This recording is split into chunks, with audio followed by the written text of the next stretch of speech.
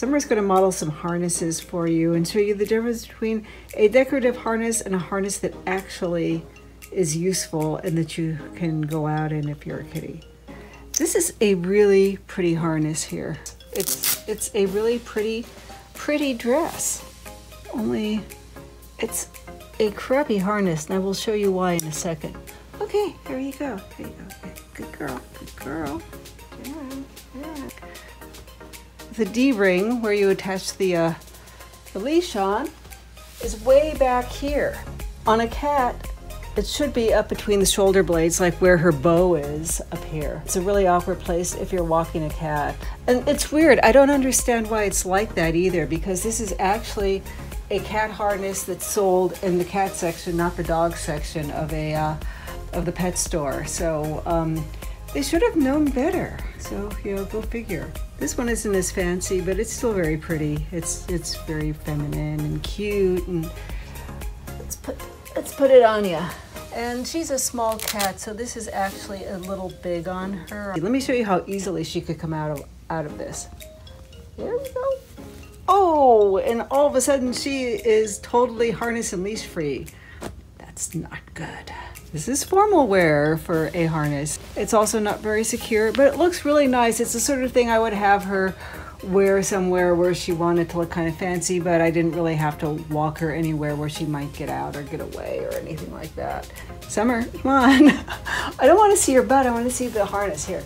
Stay. Good girl. Good girl. Good girl. And now, even though this is not the most secure harness in the world, it's actually better than the other ones. And where'd you go? Clean you up here. Okay. Yeah, this harness, it's actually more secure than the others. And I've actually taken her outside around the house with it. I don't think I would take her outside somewhere where it was unfamiliar or a big park or something, because it's not that secure, but it's secure enough for around the house. Summer, come on, show it off. Show it off. Turn around. Turn around. Turn around. No, come on, turn around. Turn around. A treat? Oh, aren't you a pretty girl? Stay. There we go. I'm going to show you the harness I use with Summer almost all the time when I take her out, and I will explain why too. So this is it. It's just like all these little straps, and but see, the whole thing is like it's adjustable all over. It's adjustable around the neck, and it's adjustable around the torso, which is the back. Okay, see, it's all these different angles here. See, that's the top. This is the bottom. Come on, Summer, let's put this on you.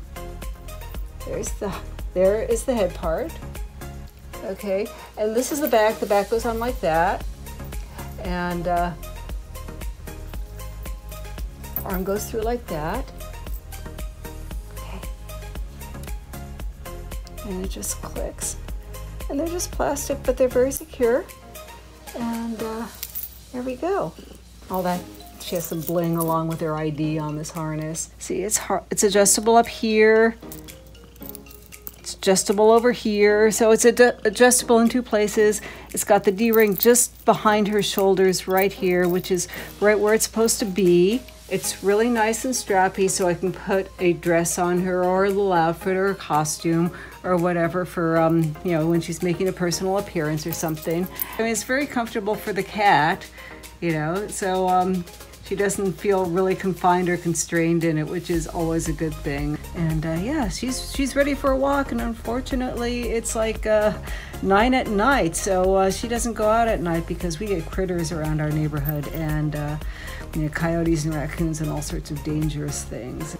Safety is the primary thing when it comes to taking your kitty out and when it comes to harnesses. And this is the safest harness that I've got, so that's what she wears. Okay, come on, stay. Okay. You gonna give me a high five? Come on, high five.